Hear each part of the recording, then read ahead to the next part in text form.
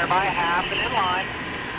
Really able to get through the corner a lot better than Sergi, but Sergi able to get the power down a little bit faster coming out of the corners.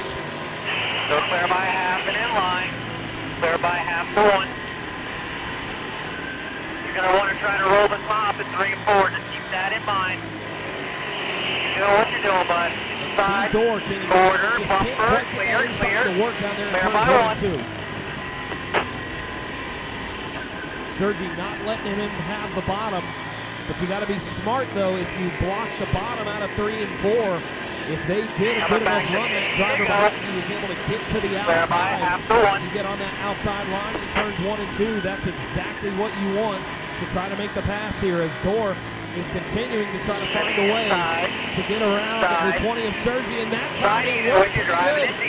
This 20 of Sergi slipped up just a little bit. Here comes Steve Dorer on the bottom of the racetrack looking to take the race lead as they bounce off each other out of turn 4.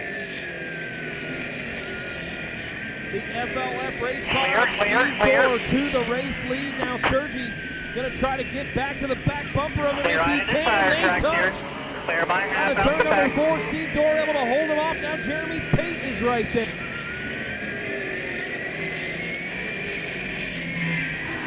And this time by out of turn number 4, Steve Dorer is going to see one flag. Driver out of Lakeland, Florida.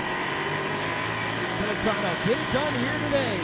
Final time down the back straightaway and out of turn 3 and 4. The winner of the inaugural Florida Fest 150, the 90 of Steve Dorer. Well, he was the fast qualifier earlier this evening, and he gets it done here tonight. Winner of the inaugural Florida Fest 150, the number 90 of Steve Dorer.